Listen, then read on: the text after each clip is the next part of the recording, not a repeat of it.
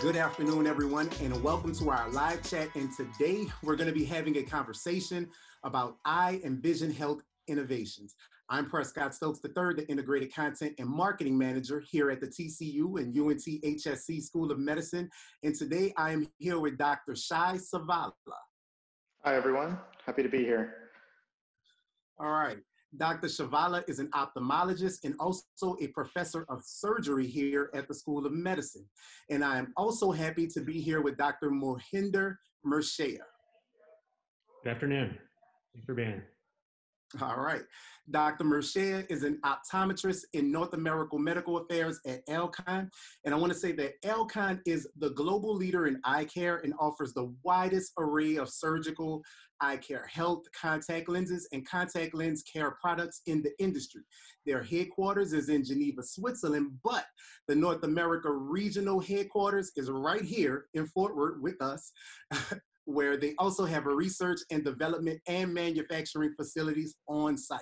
And I also want to say that Alcon is also one of the founding donors of our medical school's ophthalmology program. So our guests will answer any questions you have about eye and vision health. All you need to do is jump into the comments section, leave your question, and I will definitely get you some answers. But before we get to the questions, I am going to begin with Dr. Savala. So, Dr. Savala, you are the lead investigator on a brand new study that was published in Nature last month, where you and a team of researchers were able to restore vision in blind mice. Can you tell us about the significance of that discovery? Yeah, absolutely, Prescott. I want to thank you for inviting me to participate. So I'm very, very fortunate to be a part of this extraordinary team of researchers all across the country. Some at the National Institute of Health, some right here in Fort Worth and Bedford, Texas. We all got together, and this started out as a passion project for me. Extremely frustrated with seeing individuals, patients with retinal degeneration that were blind and not being able to offer them any treatments. And so we got really excited about reading what's going on with stem cells. And we thought, wow, is there a way that we could do something similar with just something like skin cells? And we chose skin cells because they're easily accessible. You can grow them very easily. And what we were able to do in our Nature paper was that we were able to describe a technique where we can add 5 small molecules. And it's almost like magic, but we can chemically convert the skin cells into retinal cells. And in the paper, we took those cells that we converted in less than 2 weeks. We put them back into blind mice, and we were able to restore visual function. Interesting. That sounds really, really interesting. Now, this research, although you guys were able to restore the vision in the blind mice, if this research actually moves to human trials, can you tell us who would benefit from it the most? Yeah, absolutely. So we're aiming to target individuals with no treatments. So it would be patients with irreversible vision loss, those with dry or advanced macular degeneration, and inherited forms of retinal degeneration. Essentially anyone who has lost vision from the loss of photoreceptors. Those are the cells in the retina that turn light into an electrical impulse. Anyone that has lost vision from that could potentially benefit from this therapy. And we talked a little bit, and you kind of discussed with me about dry macular degeneration, but just for our audience, can you just explain exactly what dry macular degeneration is? And for people with dry macular degeneration, what are the current treatment options that they have? Yeah, so macular degeneration is the most common cause of irreversible blindness in the Western world. And we recommend that individuals who are at risk or who may have a family member with macular degeneration get a dilated eye exam, because we can detect macular degeneration even when individuals are asymptomatic, they're seeing fine, have no loss of vision. We can actually detect what are called drusen, these yellow deposits in the retina that are the earliest signs of dry macular degeneration. And we can encourage them to take eye vitamins and change their diet potentially to eat a lot of green leafy vegetables to potentially ward off advanced disease. And so within macular degeneration, there are two types. There's a dry type and then there's a wet type. And it turns out about 20% of individuals with the dry type go on to develop the wet type.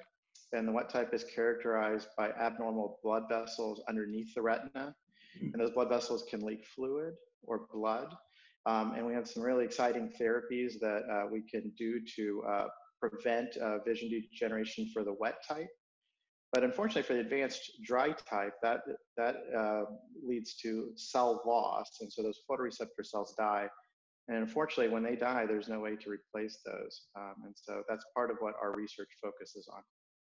Right. And so I see why this research is so important once someone comes up with dry macular degeneration, because you talked to me a little bit about quality of life, right? And that's what you're really trying to restore, right?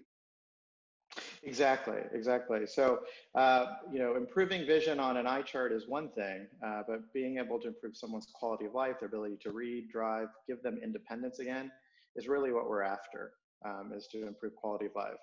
And in general, in eye health is really important because we can actually detect systemic diseases as well. So we can detect diabetes, high blood pressure, things that an individual may feel are under control. We can actually detect organ damage by looking at the eye. And it's a very simple thing to do with a dilated eye exam. So we highly encourage individuals that have any of those potential diseases to have a dilated eye exam to see if there's any potential eye damage. And I'm so happy that we're having this conversation today, because when we spoke previously, there's a lot of things that don't get a lot of attention in the medical world as far as eye care. And so understanding the importance of eye care and how eye care can actually help detect other things as well just shows how important it is and how important your research is. So I want to tell everyone who's watching, if you have any questions about eye health, eye innovations, anything of that nature, just jump into the comments, leave your question, and I will get you some answers. So now I want to switch gears just a little bit and talk to Dr. Mershaya about eye health innovations with Alcon. So Dr. Mershaya, how does the Alcon R&D process work, and how do you all go about developing new products in the eye care space? Thank you, Prescott. Hey, first off, thanks for the opportunity to participate in this Facebook Live session with Dr. Chavala. Fantastic to hear some of the great research that he's doing, definitely making a difference there. Obviously Alcon's very proud to be part of the Fort Worth community and also to be a partner with the medical school and the ophthalmology program. So great to be here.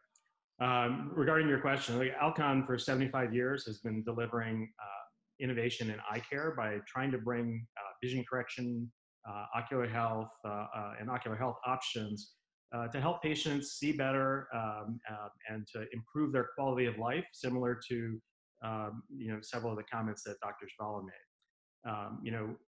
We recognize that there's continued need for innovation in eye health. In particular, we know that the WHO reports that 80% of visual impairment is preventable or curable. Dr. Chavala was focused on the other side where, you can't really change it once the AMD takes effect, but where Alcon's focus is really on, the 20 million odd patients globally that are afflicted by cataracts, the 153 million that are afflicted by uncorrected refractive error, most frequently myopia, and the 1.7 billion that actually suffer from presbyopia, which we'll be talking a little bit about later. At Alcon, we have roughly 1,300 employees within our R&D function worldwide, and they're focused on over 110 projects in that development pipeline, all targeted at bringing new innovations to the market. 2019 alone, Alcon invested about $584 million in those R&D projects, really looking to the future to bring that next generation of products in. And we're focused on trying to bring those solutions in multiple therapeutic areas, from contact lenses to dry eye and allergy to cataract to refractive surgery, as well as the back of the eye where Dr. Chavala is working in terms of vitreoretinal surgery. And you mentioned presbyopia, which is farsightedness. You know, people get blurred vision, eye strain, headaches, those kind of things. Why is it important to have vision solutions to correct presbyopia? Well, in the United States alone, we have about 123 million Americans that are suffering from presbyopia. And what that is the inability of the eye to focus up close, even if distance vision is clear. Normal part of aging. It happens typically somewhere between 40 and 45. When the natural lens loses its clarity, it starts to become cloudy, as well as loses its flexibility due to some cross-linking of the proteins within the normal crystalline lens. Some of the first signs that we see clinically of patients complaining about this is typically things will start moving further out as they're holding them, trying to read, whether that's an iPhone or a book. And then eventually they're getting all the way out to arm's length just to be able to read, even though their distance vision may be clear. Historically, this has been corrected or mitigated by using spectacle lenses or no line progressive lenses, or even just going to the drugstore and picking up a pair of readers.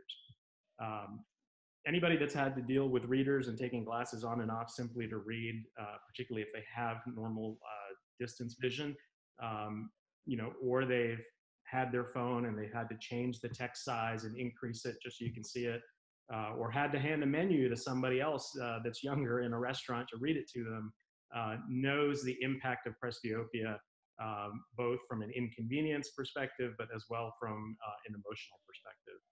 So certainly a big impact on quality of life. Right. And what is there anything special or different about presbyopic patients from other eye patients? Well, I think both I and Dr. Chavala can probably attest to this, and that we've seen presbyopic patients or patients that emerge into presbyopia for the first time, and nothing is as amusing sometimes as when a patient first experiences those symptoms and doesn't understand why, particularly when their distance vision may be clear. Their perception of vision changes can be sudden, even though this is a process that is slow and progressive and occurs over time. Most often, they don't realize that there might even be alternatives to those reading glasses once the symptoms onset and they understand that there might be a solution for them. And that's where contact lenses or presbyopia mitigating intraocular lenses come in. And intraocular lenses are basically an artificial lens that replaces the crystalline lens within the eye. These are all great options beyond spectacle lenses to help correct for presbyopia. And Alcon's obviously focused on those areas simply because they're very much life-changing events in terms of managing presbyopia. At Alcon R&D here, particularly even in Fort Worth, we've had two breakthrough products that were developed here, as well as at some of our global centers for R&D. And that's the Dailies Total One multifocal and the Panoptix trifocal intraocular lens, both which are products targeted at mitigating presbyopia. All right, that is wonderful information. Thank you so much, Dr. Michelle. I want to let everybody know that we're having a chat about eye and vision health innovations. If you have any questions related, you can jump in the comment section, leave your question, and I will definitely get you some answers since I have two phenomenal doctors here with me. So I want to switch gears one more time and go back to Dr. Chavala. So Dr. Chavala, let's talk a little bit more about your research. So you mentioned that the technique to turn skin cells into these light sensing rod photoreceptors in the retina of the eye is kind of like making a little bit of a cocktail, you said. Can you tell us how that works? Yeah, so in theory, what we hope to do is that we want to identify individuals that are suffering from retinal degeneration, take a biopsy of their skin, which is a 5 or 10 minute procedure and can be done at pretty much any dermatologist's office, and then expand or grow those skin cells, and then add our 5 small molecules to change those skin cells into retinal cells. And the advantage of doing it per individual is that then those cells are genetically matched per patient, and so the immune system is less likely to reject those cells. And then the idea would be then to take those modified skin cells from that individual and surgically implant them into the retina using vitrectomy, which is the standard retinal surgery that's done very commonly. Right. And you also mentioned to me that there are also some dangers, right, when you're trying to take cells from one part of the body and put them in a different part of the body. So why are skin cells better to use than stem cells in this type of eye treatment? Could you repeat that question? Sorry, there was. Yeah. No, I said that you mentioned to me that there are some dangers that you have to be aware of, right, when you're moving cells from one part of the body to another. So can you tell us why skin cells are better to use than stem cells in this particular treatment? Yeah, that's a great question. So the issue with stem cells is that it can take up to a year, 9 months to a year, to actually use them and coax those stem cells into retinal cells. And that's frustrating for patients who are suffering from this disease, to tell them that they might have a therapy that is personalized to them in a year. So in our system, we don't use stem cells at all, and that's one of the big advantages, is that we can skip stem cells. And we can generate these personalized cells within 2 weeks. And we've actually generated these cells from healthy donors, human healthy donors, and also from patients suffering from eye disease. So we know we can do that in humans. We're now trying to perform the experiments that are necessary for the FDA to allow us to test the technology in patients suffering from eye disease. All right, all right.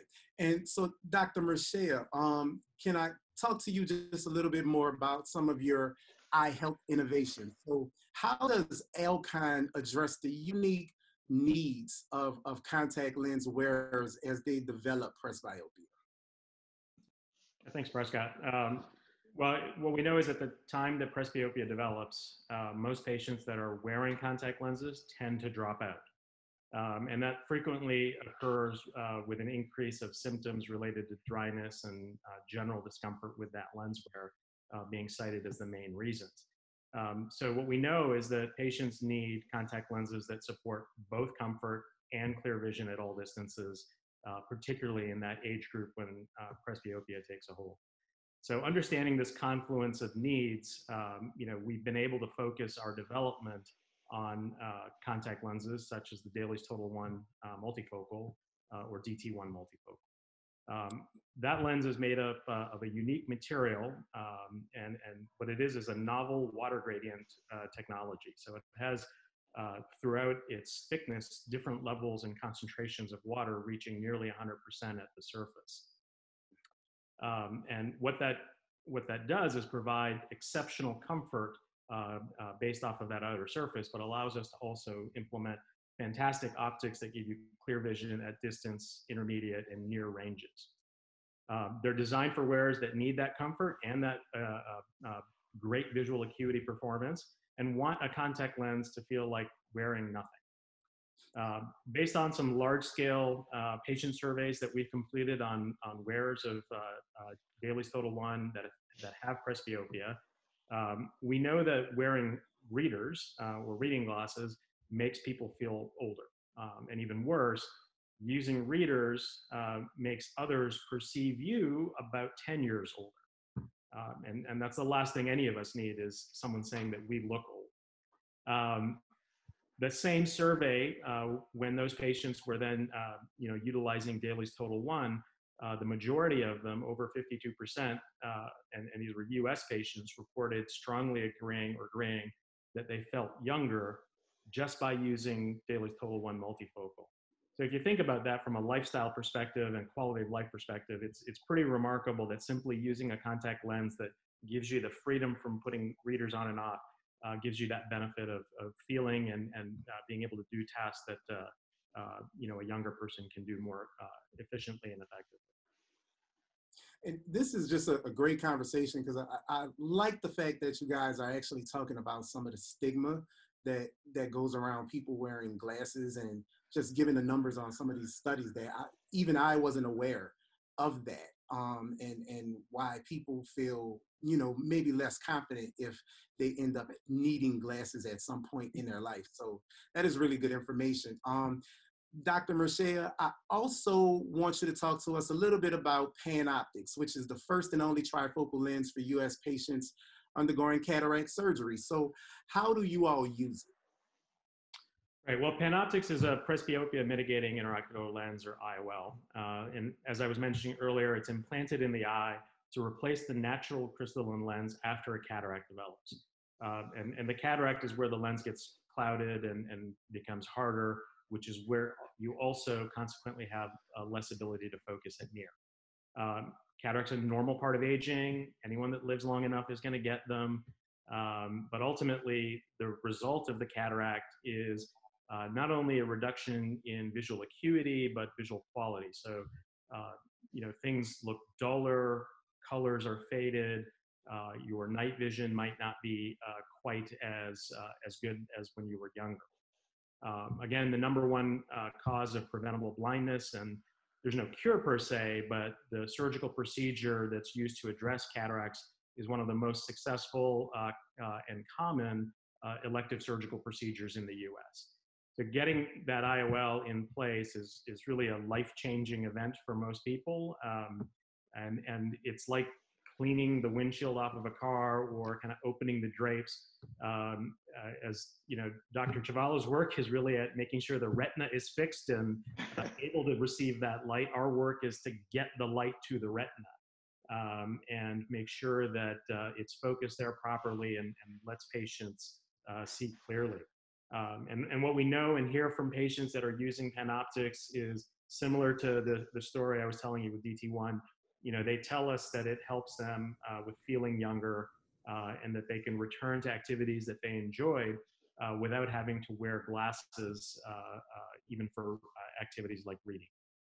And Dr. Mercia, you said when you talk about PanOptix, what exactly makes PanOptix an innovative IOL option for people who actually have cataracts? Yeah, and as you had mentioned, it's the first and only trifocal IOL that's approved in the United States for the cataract patients. And what that means in terms of trifocal is that it has 3 focal points where the lens provides clear vision. So far, such as when you're watching a movie; intermediate, like when you're using a computer; and near, maybe when you're looking at your watch or your cell phone. It's a next generation intraocular lens that kind of overcomes the limitations of prior generation multifocal IOLs, where those IOLs were not only were not able to provide distance, intermediate, and near clarity from a single lens.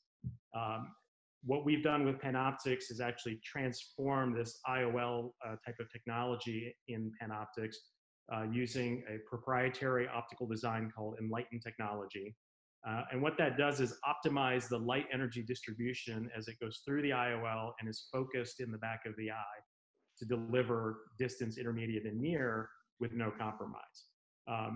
Unlike other IOL technologies, what's unique about PanOptix is that intermediate distance is set at about 60 centimeters. That's the focal length for typically using a computer, as we were talking about. It's also the one that's recognized as OSHA as being the most common for that intermediate working distance. The design also provides a very high level of light utilization. So more than 88% of the light actually going through the IOL reaches the retina and is usable. And that helps provide great function in a variety of lighting environments, from bright light during the day to dim light when you're inside a restaurant, for example.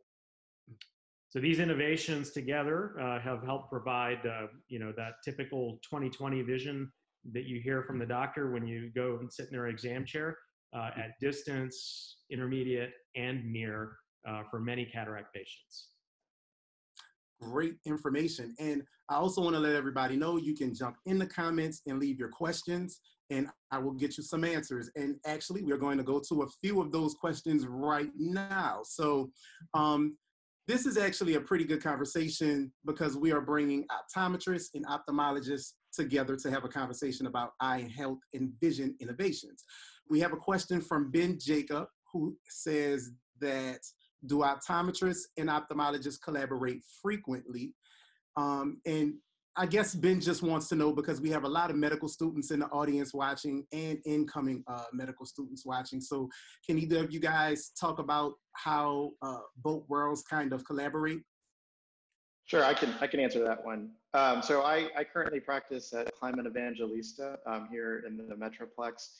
We have locations all over, including the mid-cities and in Dallas. And our practice is designed to be holistic. We want to provide the most comprehensive treatments, whether it's in the front of the eye with refractive surgery and LASIK, to clear lens extraction, to cataract extraction. And I'm happy to say we use Alcon technologies as well. So, in our practice, we have optometrists and ophthalmologists working alongside to provide a really comprehensive experience for the patient. And we find that works quite well, to have optometrists and ophthalmologists working alongside one another. I couldn't agree more. I think the collaboration between optometry and ophthalmology is fantastic. And I can certainly speak from a research environment, whether that's product development or just independent clinical research. The collaboration between both professions has really contributed to some of the fantastic products that Alcon is able to bring to market, as well as the treatments that are applied. Once patients are receiving care, whether that's in the OR with the ophthalmologist or in that primary care setting with the optometrist, there's great collaboration. And we've actually gotten quite a few questions while you guys have been discussing all of this great information about eye and vision health. So Amy has a question that I think maybe you can answer, Dr. Mercia. Amy says, I have dry eye and I can't wear contacts. Is there any new research or breakthroughs for dry eyes? Yeah, that's a great question. I'll start off by first saying, go see your optometrist and make sure that they understand that you're having issues. There's a number of factors that need to be considered. Obviously, the health of the eye being first and foremost. And by that, I don't simply mean, does the contact lens fit? Can you see clearly? But the ocular surface. So the ocular surface, meaning the white of the eye, the conjunctiva, the cornea, the eyelids themselves, the meibomian glands, which are glands within the eyelid that secrete a portion of the tear film that helps to lubricate the eye and prevent some of the dryness symptoms that you may be experiencing. The health of all of those structures need to be managed first and foremost before the contact lens. So there is a lot of research ongoing that shows that if you manage ocular surface disease and you address the dry eye symptoms first, that you can improve contact lens wearing experience. You can certainly improve the duration of time that a patient is able to stay in a contact lens through one day, let alone the lifetime of wear of a contact lens. And then certainly there are contact lens technologies, as we've discussed, like DT1, that can help with those symptoms of dryness as patients are needing that correction, particularly at the end of the day. Good information. We have some more questions to go through. Thank you, everybody, for submitting your questions, and we are going to get you some answers. So, Dr. Shavala, I have a question for you from Gail Teagle. Thank you for your question, Gail. And her question is, do you think your research could also extend to regain vision loss from glaucoma? It's a great question. So to share a short story with you, we weren't looking to try to innovate in glaucoma, but our lead scientist was actually performing experiments that we needed to do for our research paper. And fortunately or unfortunately, he added the small molecules in the wrong sequence. And rather than starting over and throwing away that dish, we looked at that 7 days later, and it turned out we had cells that are important for glaucoma in the dish. So now we're really excited about that serendipitous discovery. And we're really looking at opportunities to improve vision or more likely prevent further degeneration in glaucoma. All right. Dr. Chavala, we also have a question for you from Judy. Thank you for your question, Judy. So she says, Dr. Chavala's research is very exciting, exclamation point.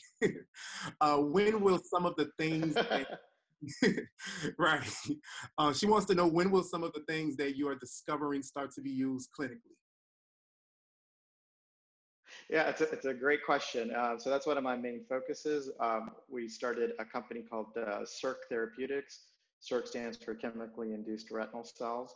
And the whole purpose of starting that company was to bring this to the clinic. That's been my life dream as a clinician, to take things from the lab and translate them from bench to bedside. So right now we're looking for funding. That's really our main goal. That's the only thing that we're really missing, is to have significant research funding to be able to do the experiments that are necessary to for the FDA to provide us permission to test this technology in humans. Right. And this is why we're having this type of live chat in this open forum, so people can understand the information and hopefully it can help in the end. Dr. Mercier, we had another question that came in about Alcon, and the question is, how has Alcon given back to the community during the COVID-19 pandemic? Yeah, great question. Obviously, Alcon supports all of the charitable partners that we work with, and we try and help to serve the most vulnerable populations during this unfortunate outbreak that we're all suffering through. Specifically, the Alcon Foundation has donated to local, national, and global organizations to support things like meal programs for children and seniors, as well as provide essential supplies to shelters and aided with other public health agencies for emergency relief.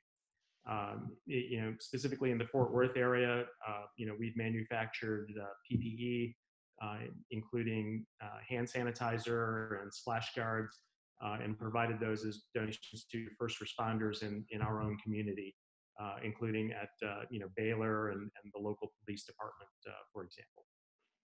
All right, great community work by you guys. We all appreciate it here in the Fort Worth community. We have another question. I want to thank everybody for jumping in the comments and leaving your questions so we can get you some answers about eye health. This is a very important discussion. So we have another question from Gail Teagle for Dr. Mercier. The question is, do we know why patients sometimes experience optical aberrations from the PanOptix IOL? Interesting question. Obviously, one that's going to be very specific to a given patient. The IOL itself doesn't necessarily induce a significant change in the aberration profile of a patient. So what are aberrations is probably where we should start. What that is basically a distortion in the visual quality as light passes through some type of an optical system.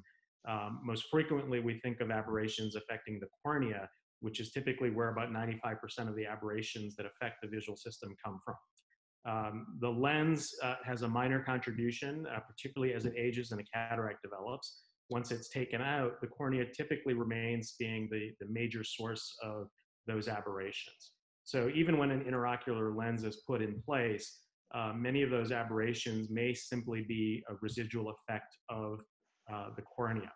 Now, aberrations could also mean something on the lines of halo and glare. Now, those are symptoms that patients with cataracts report, as well as patients with intraocular lenses report.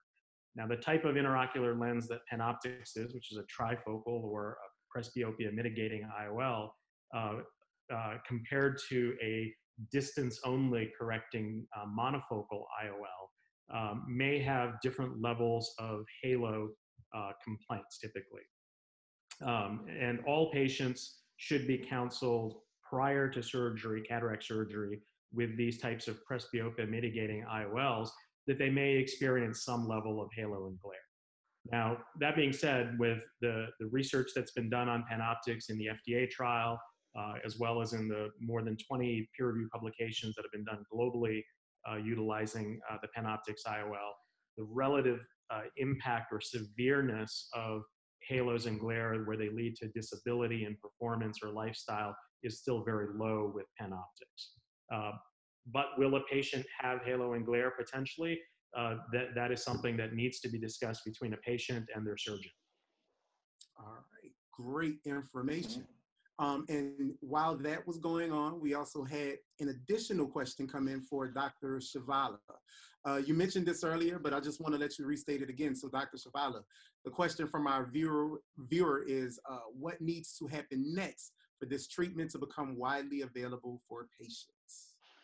Yeah, so we would need to engage in clinical trials where we test the therapy in a small group of patients with macular degeneration or what's called retinitis pigmentosa, which is a genetic cause of blindness, to see if it can actually improve vision and to also make sure that it's safe and it doesn't cause any harm. So, I mean, at this stage, I think the most important thing is to encourage people, to come in and have an eye exam by an eye care professional. We're happy to see individuals and evaluate them for refractive errors as well as retinal issues as well. All right. Great information. And actually that will do it for today's live chat. I want to thank Dr. Shivala, and I also want to give a big thanks to Dr. Murshia. We appreciate both of you joining us and having this important conversation about eye and vision health innovations. Thank you, guys. Thank you. Thank you for having us. Yeah. All right. I also want to thank everyone on Facebook for being a part of today's live chat, and we appreciate it, and we will see you all soon. Thank you for watching.